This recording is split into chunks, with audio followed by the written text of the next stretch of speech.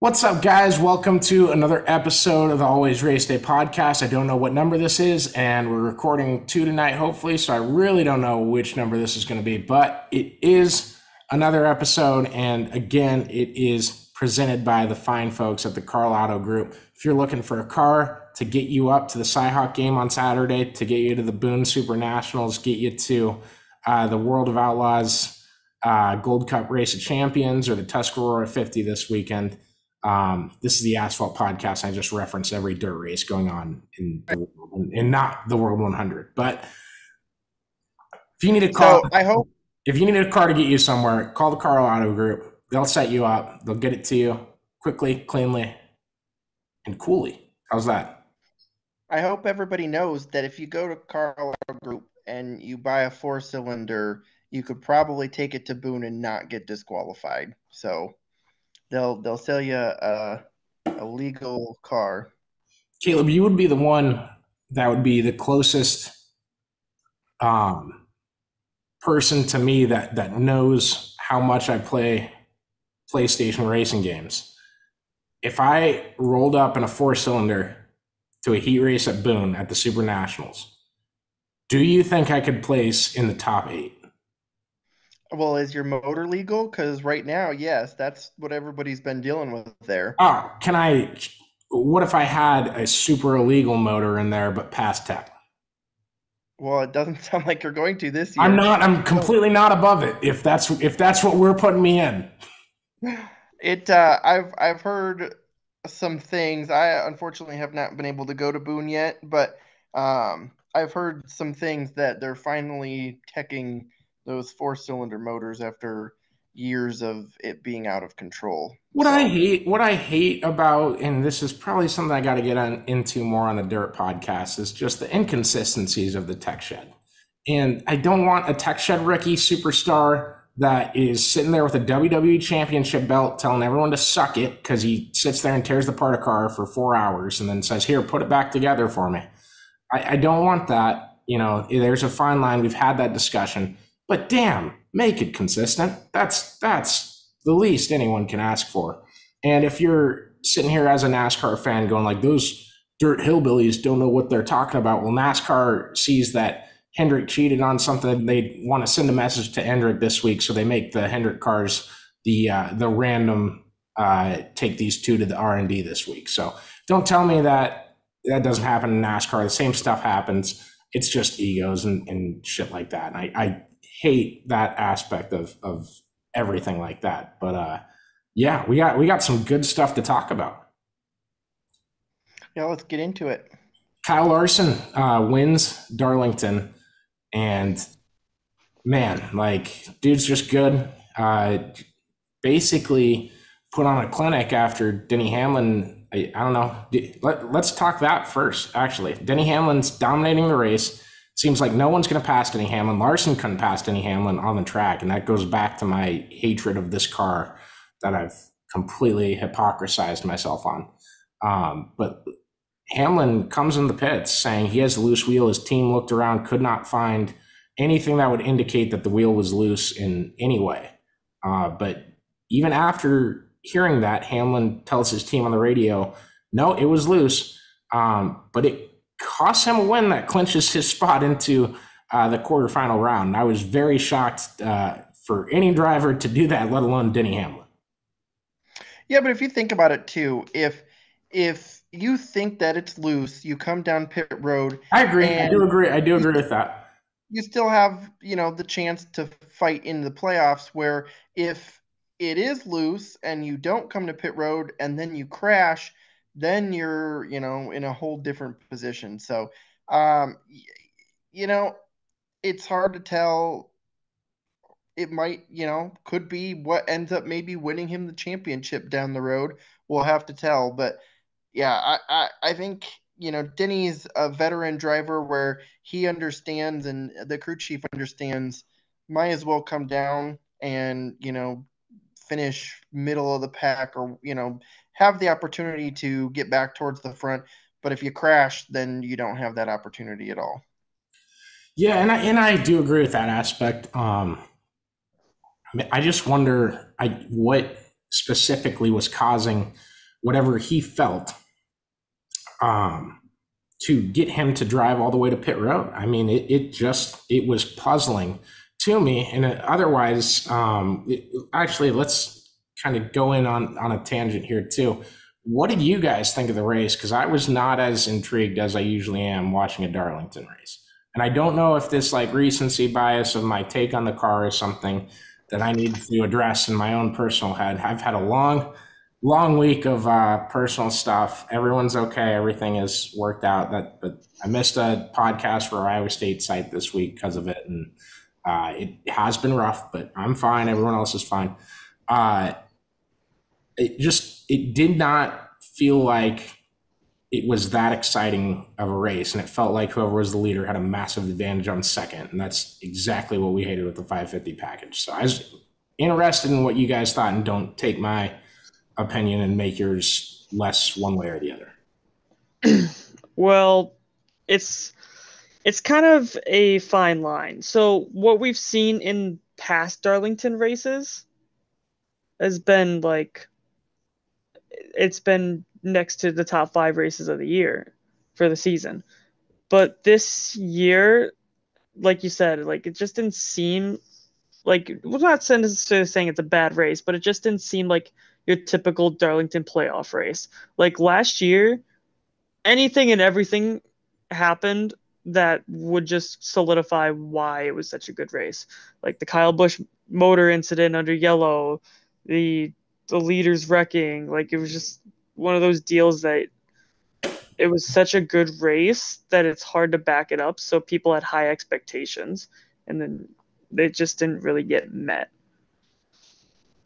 I mean, I definitely agree with like what Connor said too about it's almost like it was like the 550 package deal, and we really didn't see the top five change hands throughout the night. Like it was the same people kind of the entire night. Um, there's a little bit of people that struggled once night came and stuff like that, but yeah, it pretty much was kind of the same players that had the same speed the entire night, except for the people like Denny Hamlin that had to take themselves out of it and stuff like that. So, um, yeah, I mean, to me, it wasn't like a super duper exciting race just from that aspect. Where yeah, it seemed like you couldn't pass. You saw a lot of like dive bombs, which we occasionally see, but it seemed like the guys were more aggressive in trying to send it down into the corner because It you just always, couldn't pass. and a lot of those came from guys that weren't going for the lead. And I think that's a big aspect from it. And if you're a playoff driver going against a non-playoff, like I don't think anyone threw like a really bad dive bomb. I think Bubba Wallace did on Joey Logano, but obviously he apologized and everyone came out of it all right. But yeah, even Denny he's still plus 27 for the playoffs, for the cutoff. So obviously it wasn't that big of a mistake. There was enough chaos around that it like kept me intrigued for sure. Ricky Stenhouse Jr. Battling back from being a lap down for like the first 75% of the race was pretty cool to watch. And we didn't really see most of it, but he's just sitting there riding and hoping for the right break, and finally got it. But and it's not even because of long strung out green flag runs. It's just the race didn't have the passing for the lead that I'm accustomed to, especially at Darlington, especially at a track where stuff just happens to people. And I don't know. And it wasn't bad. It just wasn't really good. But that's the thing too. Like I agree. Typically, the things that we see at like a Darlington are, the guys that are fast during the day aren't usually fast when it comes to night. The long runs, if we don't have cautions, typically those guys that are good on the short runs aren't as good on the long runs. Once the tires burn out and everything, that's where you generate the passing because guys save their tires or save their brakes and they're able to pass later in the run. Just none of that exists with this car slash package. So, those things that, yeah, typically do generate passing and make for a good race where oh, Chris Buescher was super fast during the day, but then once night fell, he was 15th. Or we went the final run of 100 laps and Martin Truex Jr. was super fast, but then, he burnt all his tires off. Like, we just don't see that with this car. Yeah, I completely agree. Also, how the hell did Ross Chastain weasel his way into what he did? That's just such bullshit. Like, he was trashed the entire day, and then all of a sudden, late in the race, it's like, oh, the car figured out how to go. I think as a track house whole, they figured it out because even Suarez was pretty awful because Chastain was what first car 1 lap down, and Suarez was the last car in the lead lap at the end of stage 1. And if it wasn't for the Alex Bowman block, Suarez was right there in the top 10, and then obviously Chastain finished where he did. In talking about that too, I have a huge problem with Bowman. Oh yeah, let's do that. No. I'm gonna love to hear this because I'm gonna fire. I have a couple problems with what he said and / did. So first off, just a dumb block. I mean, just a stupid block. And it's one thing that you're going to go all the way down, and try to block him as far down as he did. But then Suarez comes back and Bowman tries to come back again. And dumb block. Okay, we've seen that before. Dumb moves happen. Everybody does them. But the issue that I really, really have is he goes on TV and he says he never lifted. Every time I'm around him, he does something stupid, talking about Suarez, and he just drove right through me. But then he gets on Twitter and says, oh, just a dumb block, my bad, blah, blah, blah, blah, blah. And now he maybe saw a replay and learned and whatever. Yeah. But I mean, come on. You can't throw that stupid of a block. I look at it like the IndyCar rules. IndyCar rules are you can move once, you can't move twice. He made a stupid block once, and NASCAR didn't have to step in on the second block because Bowman wrecked himself on the second block. But then to get out and to blame Suarez and say, well, he didn't let off. I'm sorry, but if you're going to block me that aggressively for, I mean, where were they? 11th? I mean, it was like. It wasn't 24th like Dan DiOrio from Barstool said. It was not 24th. It was 8th. They're racing for 8th. Yeah, it was like right in there. But it wasn't like they were battling for first, second, third, and there was still a decent amount of time. Hold on, time out, because I love calling out hypocrisy. I just want to know where, and I'm going to keep you consistent on this. Where's your line where you can throw a stupid block? If I'm in 4th, can I throw one? And I'm half giving you shit, Caleb. Don't take, and I hope no one else takes this like I'm coming after Caleb. Because what I'm going to say is going to be an unpopular thing, but yeah.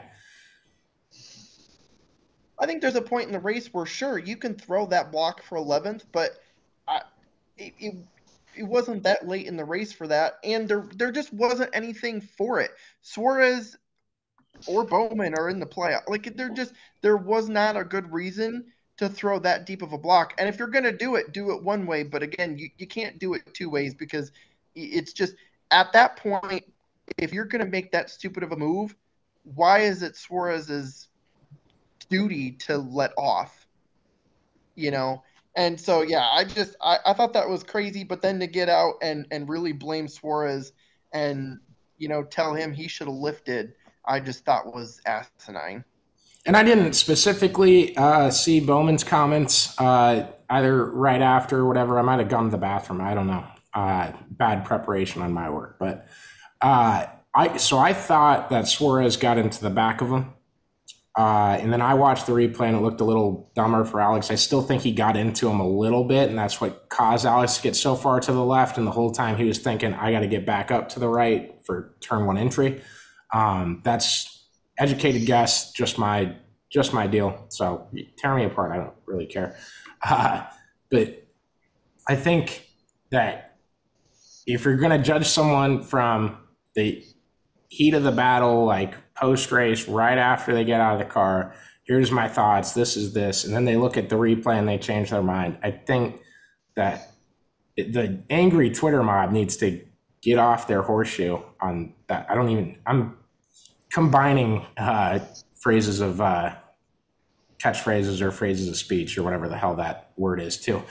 But I just think once you see the replay, you're going to think probably something different than what you thought in the heat of the moment. And I think people need to take that context and think about that. But I also just see people on NASCAR Twitter just spotlighting like, oh, look at this account. It's tweeting this stupid thing. Like, I'm going to put them on blast. And it's like, you're just giving them attention. Like, I think it's dumb, but just another incident. Probably moved Bowman once back. Caleb, you're chopping again. Hold on. Now talk.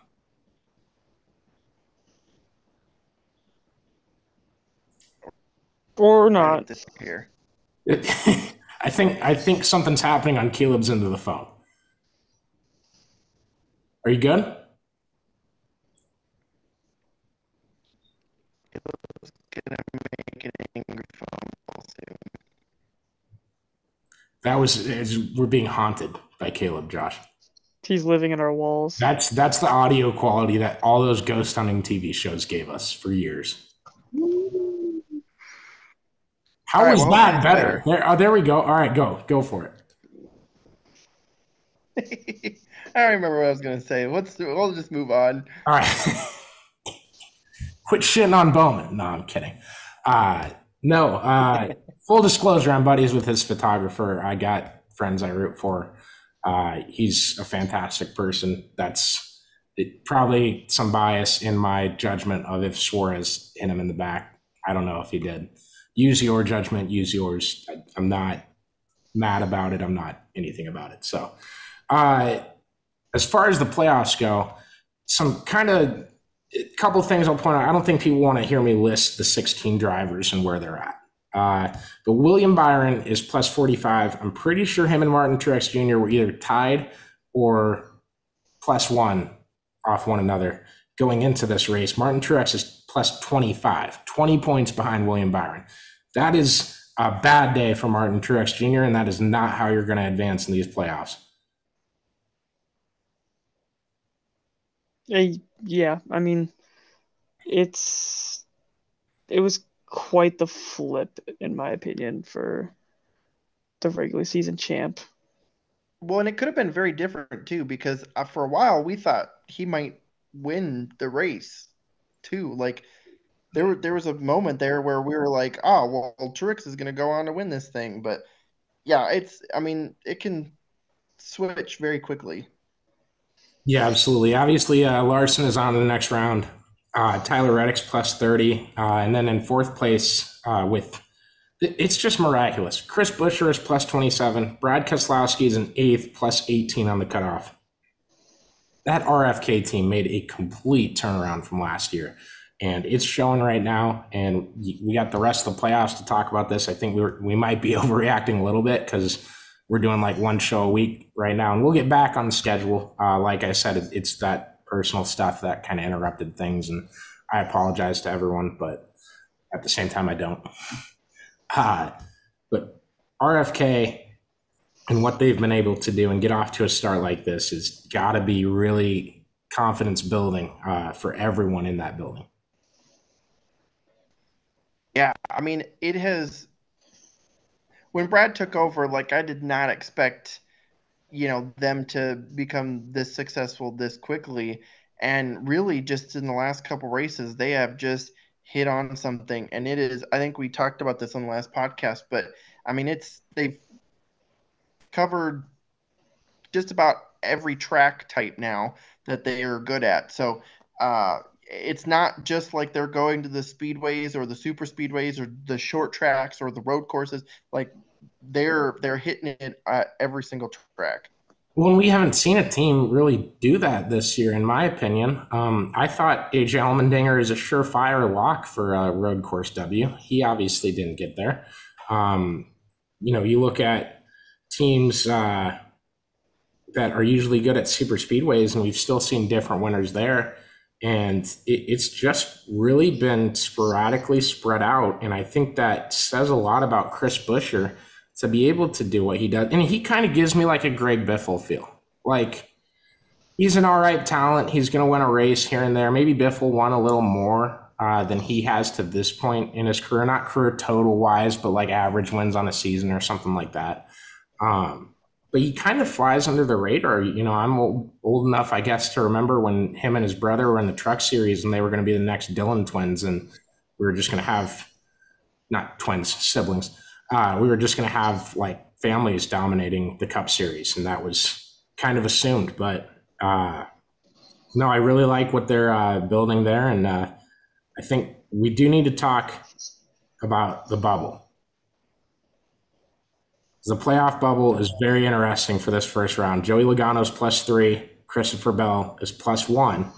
And then Bubba Wallace is the first one on the outside, -1. Kevin Harvick's -2. Stenhouse is -4. And McDowell's down there in -19. I don't foresee Michael McDowell getting out of this round, but maybe he'll lead every lap of the next race and fall into victory lane. I have no clue. That dude, and when he gets on and when he starts winning races confuses me so much. It doesn't make any sense.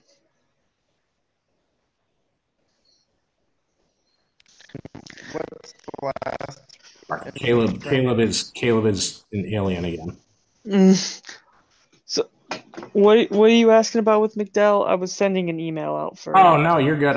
Michael McDowell's -19. I don't think he's going to advance to the next round. But every time Michael McDowell does really well in a race, I'm like, there's no way that guy is even going to touch the top 10 today. Yeah, not that I go into every race thinking that, but like everyone says, like, oh, this guy's really good at road courses, and it's like, well, I'm looking at this. It says one career top 5.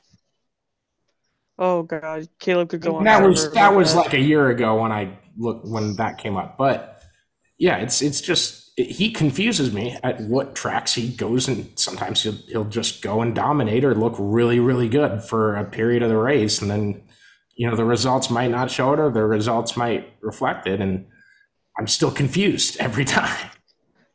Yeah, for a hot minute there, Michael McDowell had us convinced that he could be up there and maybe move on to the next round, or hell, maybe even the round after that.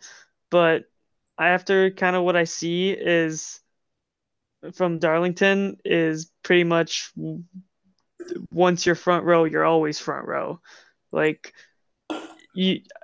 there's no team that I'd like to succeed more than probably front row as the small of a team that they are. But that's ultimately going to be your downfall because they just don't have what everyone else has, and they have these inconsistent glimpses of they should have 31st place cars. I don't even like Front Row Motorsports employed Landon Castle and then said you didn't do good enough, so we're not hiring you again. Which, like, talk about talent judgment. I don't think they have it there. I just don't. And part of that's Landon Castle, part of that's Todd Gilliland. There's a lot more. I'm just scratching the surface there. If anyone from Front Row is pissed at me, send me a message. Defend yourself. I will give you a platform. I'll have you on here. I don't think Front Row is a great judge of talent, but they should have more resources at Front Row Motorsports than Roush Fenway Keselowski has. This is going to send you through a tizzy because who has more wins at Knoxville, Todd Gilliland or Landon Castle? Does Landon Castle have a start at Knoxville? Probably not. Yeah, so he's undefeated, right? Todd Gilliland's undefeated. Did he not race the second time? No. Shit. All right. One for So I can't argue that. So he. No. Oh, I was. By the way, I was saying Todd Gilliland was good. That I was trying to say they should have him full time, not splitting 6 races with another guy where he has to go drive for Rick Ware for 6 weekends of the year. That's what I was saying about. I think Todd Gilliland is a talent. I just want that clear because I just realized that could have came off the opposite way. Actually, Todd Gilliland won the second year. It was the first year that he didn't race because it was Donnie Schatz. Donnie Schatz didn't win the first year. No, I'm saying that in the 17 truck. He was damn close. He got taken out by that guy in the Napa 19. Yikes. him and everybody else that race. Yeah, that was you could not, if you didn't shit on Derek Kraus that night, I don't know if you watched the race. Like everybody that I know that watched it was asking me what got into that guy. And it's dirt. He's probably, he hasn't raced a ton of dirt stuff. Like just shit happens, man. Like, and I don't hate Derek Kraus either. So we got to be careful with who we shit on here. Not really, Keep in mind, not really, but keep in mind though, we're talking about the team that also dumped John Hunter Nemechek as well. that's right. John Hunter Nemechek today. Kind of breaking news that happened like an hour ago. He is going to Legacy next year, drive the 42 car full time. I thought that was a big pickup. He went down to the Truck Series with something to prove. He had to prove it while he was down there. I thought he did. Whether you think he got, should have won a title for sure. I think he should have won a title too, but there's a lot of dumb racers in the Truck Series, and sometimes you get taken out by some of them. So I love John Hunter Nemechek. I think he's, at the very least, he's going to improve that car. That's for sure. They're leaving Chevy. They don't have the same Chevy equipment that everyone else has. Personal opinion. I don't attack me if you don't think Chevy's doing that, but they're getting out of that. So once they get to Toyota, I think they're going to have, and Toyota has a chip on its shoulder too. They are probably the most competitive of the manufacturers right now, in my opinion, in the places that they're set up, and getting Denny Hamlin locked in for next year was a big part of that. But I do really think that their season next year could be a lot different, especially with John Hunter Nemechek behind the wheel. That's one of the best off-season pickups I think I've seen. Yeah, I don't agree with you. All right, I do agree with you on Oh, that that's one. good. Okay. Because if you had it like that and then went into like how I was stupid, I would be kind of puzzled. I don't know how well he's going to do. Like, it'll be very interesting to see. I think Toyota will probably be a big backer of him, so they'll want him to be in good equipment. I'm going to guess that's probably how that's going to go. And it will be very interesting. I was surprised at how well Carson Hocevar did in that car this weekend. So I think we kind of know that that team has more speed than what they've had this year. And that kind of shows a little bit about some people that have been in those cars. But yeah, it's gonna time out. No. I do want to ask you about this. I'm not fighting you on this. This is not a debate. This is Caleb's biggest fault. Is he has so much emotion, and I love it so much because he feels one way or the other about a certain guy, and he's not going to budge on it. Do you agree with me that the teams leaving a manufacturer and changing it for next year have slower cars this year because that manufacturer is less invested in their teams because they know they're on the way out? Yes, but do you think they reserve Kevin Harvick as a driver that would not be affected because they don't want to tarnish any legacy he might have? This is all tinfoil hat. This is not reporting. I do not know anything. Don't hold me to any of this. This is all tinfoil hat, just questions we're talking about. I don't understand how we got Kevin Harvick. Kevin Harvick's performance has not dropped off. I think the Stewart-Haas racing team as a whole has dropped off this season, even more so than in years past, and they haven't been great. And there's reason to believe that Ford is not going to be their manufacturer for next year as well. And how bad Legacy Motor Club has been this year with the resources they have, with the people running. Jimmy Johnson is not stupid, and I'm not insinuating that Caleb said he was, but they've also not had great performances this year. Do you think there is any weight on manufacturers getting out of teams and those cars being slower naturally? And Carson Hocevar still, it might even say more to Carson Hocevar's performance, I would say, if you're factoring in my thoughts there. It might even say more to Carson Hocevar's performance and how well he was able to do with it. Well, and I'm going to raise you that too, where, okay, if we say, because here's what I'll say. I think that's definitely a possibility. But what I'll say is, if you look and you say, okay, without the manufacturer help, we'll call it, that shows how good Carson Hocevar is.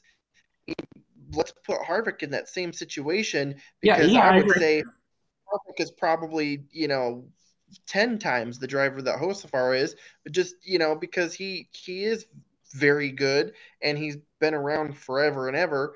So yeah, it's hard. It could definitely be a possibility, but you also just have to look, and you look at the caliber of a driver that Harvick is. I mean, I would put him top 5 in the current Cup field. So I would expect, yeah, he could, you know, take a car that's not so great and be running, pretty solid with it still.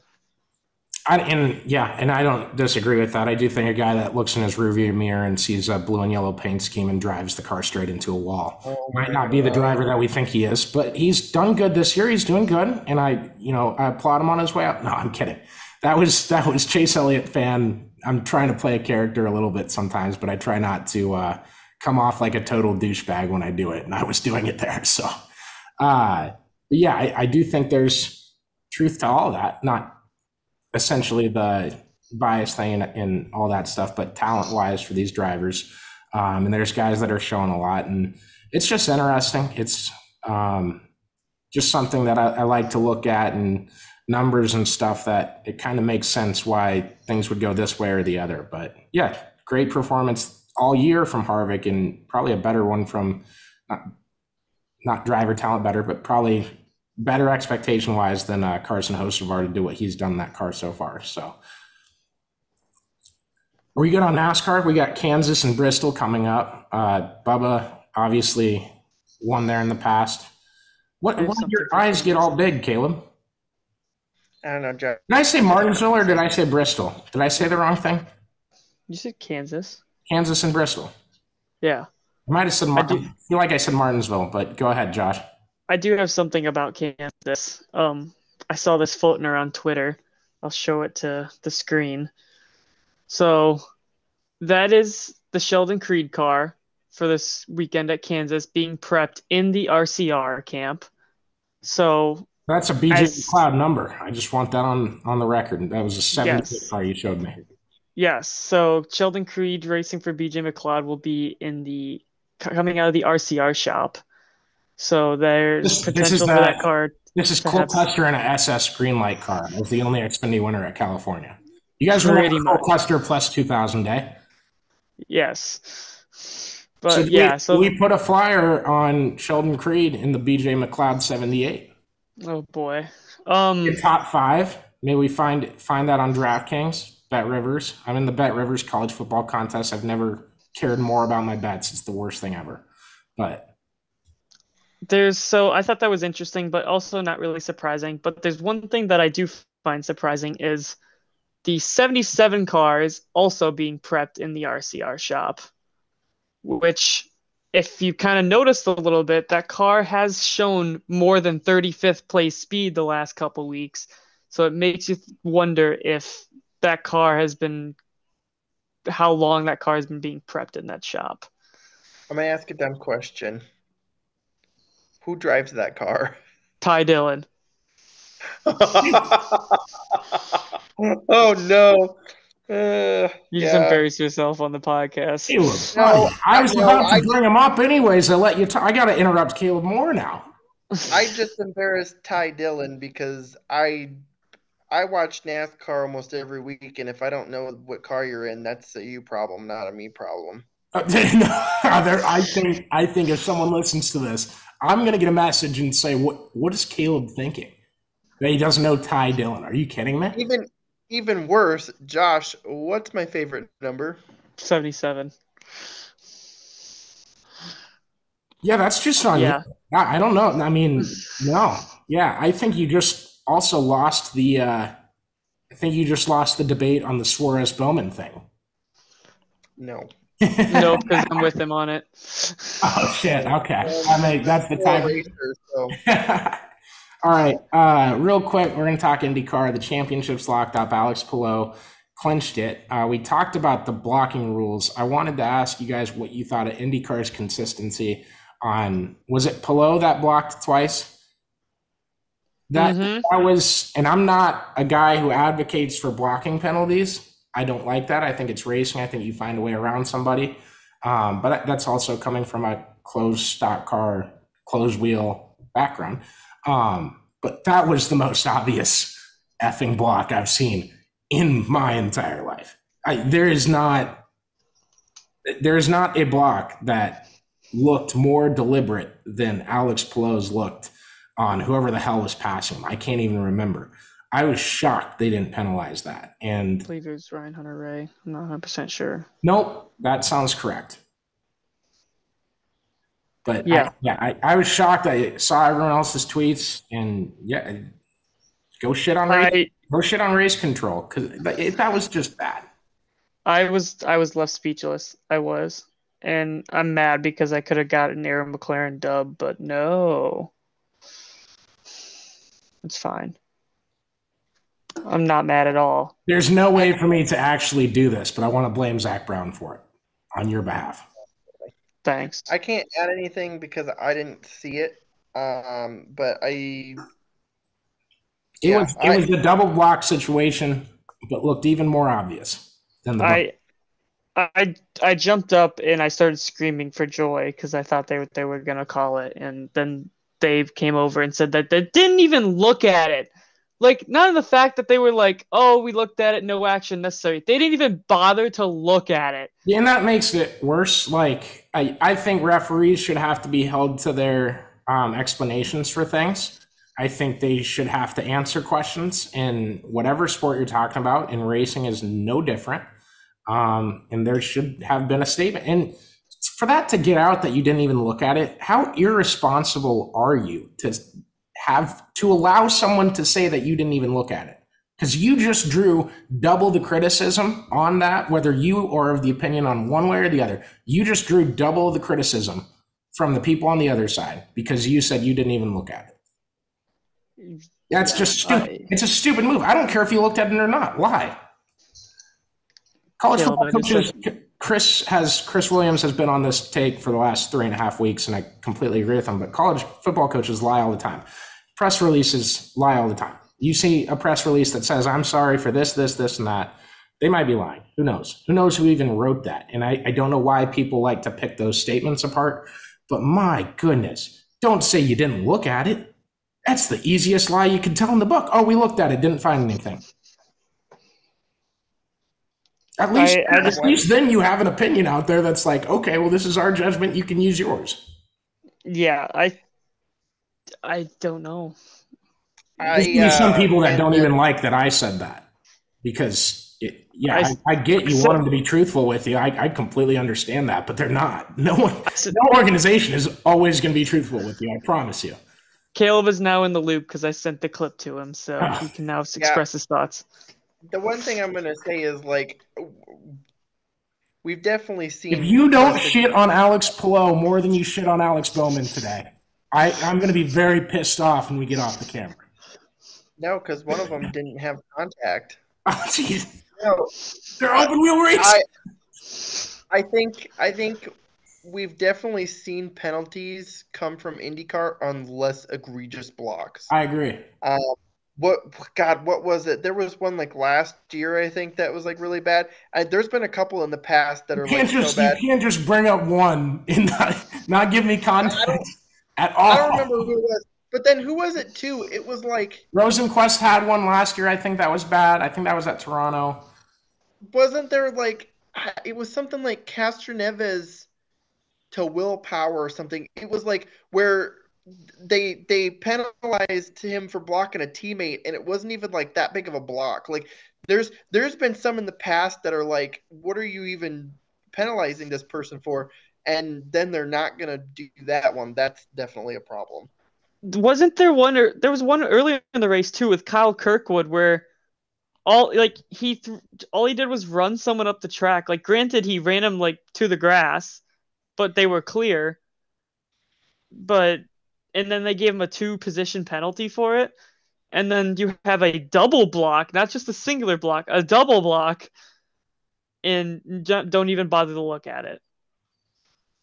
And I'm just gonna assume that IndyCar didn't want to affect the championship, but like, shit like that you have to call for one, and two, like you're entertaining the crowd, because if you penalize him, Scott Dixon's battling for the lead, and if Scott Dixon wins and you penalized Palou, now you're going into the final race where who knows what happens, and it's just going to be like more people are going to end up tuning in for the finale. But I think both of those sides are wrong. Like, I don't think you can say let's not penalize him because he's got such a big points advantage, and you can't say let's penalize him because then it'll make it more exciting for next week. I think you have to just say, I don't care where you're at in the points, first, fifth, 10th, 20th.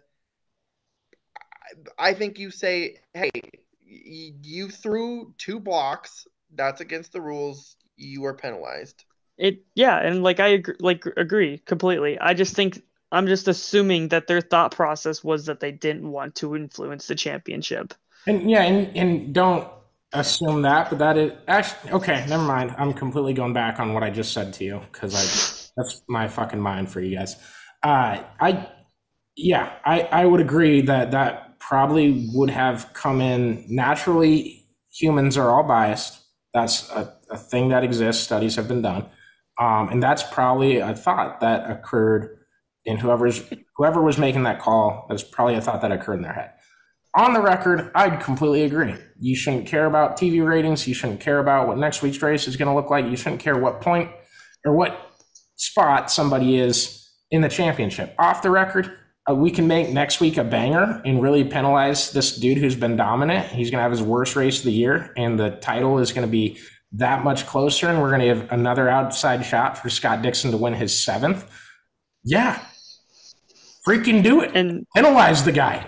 Get some TV ratings. That's what IndyCar needs. Do that shit, boys. Please.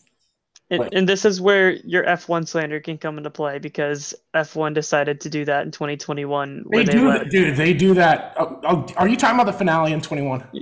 I am. No, they called that right. That's the only race they've ever called right in their entire history. No, they did not call that right. Okay, well, you can pit or you don't get to pit, and they shouldn't be impeded by lap cars in front of them. So okay, but when that's your rule for the fucking 10 plus years before that, and you've called it that way every other time, why change that now? Because there's circumstances involved. It's a championship race. There's 2 guys who are that tight in standings. I don't want any lap cars getting in the fucking way of them. I want them to race it out. I want them to race it out with no... Impeding the race it out with no variables. Talked about. That's exactly what we're talking about. They did that to impede with the championship to make it more entertaining. That's not to make it. That's fair. I don't want Nicholas Latifi accidentally turning left to influence if Lewis Hamilton or Max Verstappen can't race against each other. I want them to race against each other. I'd go as far as to say take the other 18 cars off the damn racetrack and let those drive. The crowd. This is hilarious. This race still like that, and that's the mystique of F1. Is the one damn thing they did right in the last 17 years is still because they weren't doing a race that was exciting. They weren't doing it before. That's the problem I have. If they did that before, and that's how they always called it, it wouldn't be a problem. But because they didn't do that before, that's my point on case-by-case basis things. Is in that race, in those circumstances, I'd rather have those guys be able to race it out with no lap traffic in front of them. Okay, I think it's stupid lap traffic lines up in front of them anyways, but in those circumstances, they shouldn't be hindered by other cars, and they should do everything in their power to make it a fair fight against one another, and I thought they did. I think if you're going to make that decision, you have the lap cars pass the leader before the pit stops. Yeah, and instead of that's after. And that's fair. We're arguing logistics of things at this point. But I'm also a guy that breeds chaos and loves, like, I would operate under a no rule book league if I could, honestly. Because I think everything should be taken by, well, what happened here? What do we got? What's our decision? Blah, blah, blah. No, but last thing before we go, I wanted to ask you guys. So my F1 friend, if you're an Iowa State fan, you'll know who I'm talking about. They come up to me and they say, Did you see the big news from today? Carlos Sainz, he got the pole. He's P1. He's going to start first. And it's the biggest news of the day, and I'm so excited. It was so cool hearing about it and seeing the clips. It was so sweet. And I'm just like, well, does this mean that I can victory parade lap a Club Rahal second pole of the season for Graham Rahal? Because I will. I will run around here and party in the club with my other Graham Rahal fans, and specifically not Caleb, on the podcast. And I just wanted to do that. Suck it, Caleb. We started first. I don't even care what the race results said. Didn't look at them at all. I only care about who starts in the pole. Why did they decide the pole already for F1? It was last week's race. For Monza, yeah. Got you. Okay, Did I say come up to me today? I'm tripping over my words tonight. Sorry. No, you're good. I might have just not understood that, but I got you. So any response to Graham Rahal getting another pole despite the equipment that he's in? Yeah, still couldn't back it up with a win. Not even a top 10. He won the pole. He won an award. There's a trophy for it. I think he didn't get a bonus. Hey, last time he got the pole, didn't he also not end up getting a top 10? I don't know. I don't look at race results. I only care about qualifying. I'm an F1. Yeah, listen, next year, IndyCar, why even run the race? We're just going to have qualifying, and the points are going to be based off of qualifying. I will give you anyone that isn't Alex Palou or Scott Dixon. Pick someone who has more poles than Graham Rahal in 2024 today, and we'll put $100 on it. 2020. So next year, you can wager less. You can wager like 5. I don't. I'm not wagering anything because doing it where you do the results based off of qualifying is stupid. So I guarantee Scott McLaughlin gets more poles than Graham Rahal. That'd be a good bet, Josh. I didn't want to bet you because I knew that you would pick a sensible pick, and Caleb would dance his way out of it. No, because that's the dumbest thing ever. The sentence, I don't look at race results.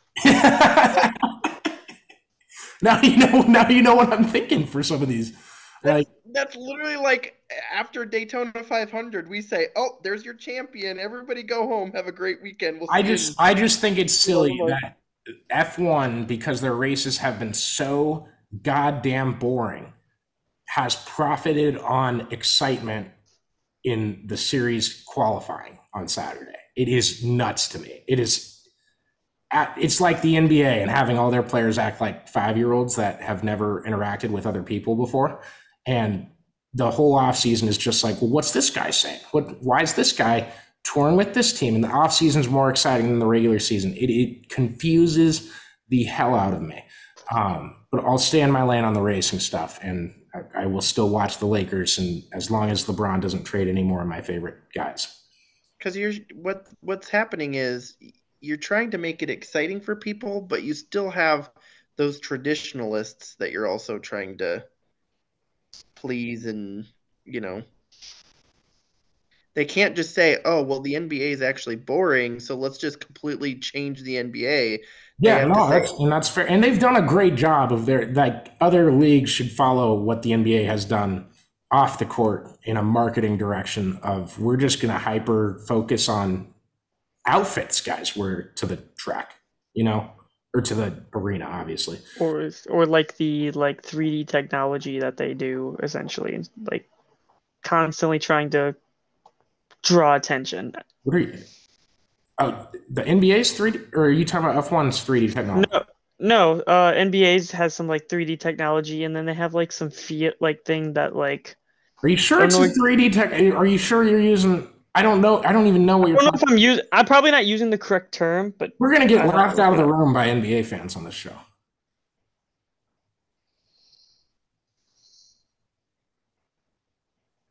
That's okay. We'll be all right. Josh, are you looking it up violently right now? Yes. Oh, I can wait for you, but we can end the show. I don't care either way. I feel like I know. You're talking about when the ball goes out of bounds and stuff like that, or no? They came out with something, and I don't remember what it was, but it was baffling to me. I don't remember it. I just remember Adam Silver doing like this big old presentation about it. But anywho, That's okay.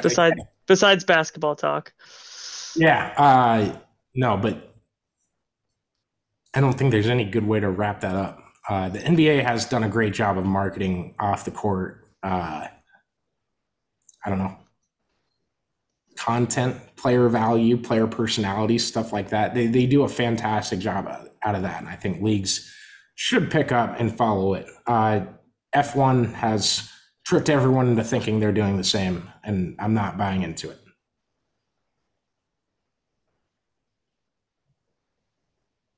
Caleb's just meh facing me. That's cool. No, we're good. So I'm going to talk to Ayrton Jensen for the Dirt Show. You guys are welcome to stay on the Zoom. I'd prefer it, honestly. This one it'll probably come out the Dirt Show first.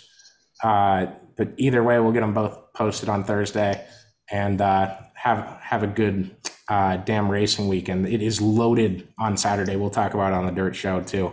But the whole weekend is setting up to be really spectacular. So I'm excited to see that. Thank you for listening. Thanks again to the Karl Auto Group for supporting us, being our presenting partner, and doing all that they do for us. If you need a car, go to them. I promise they'll get you taken care of, especially if you mention me.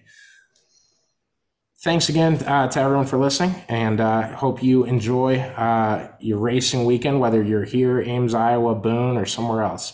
But it's going to be a damn fun one. I'm very excited. Appreciate y'all.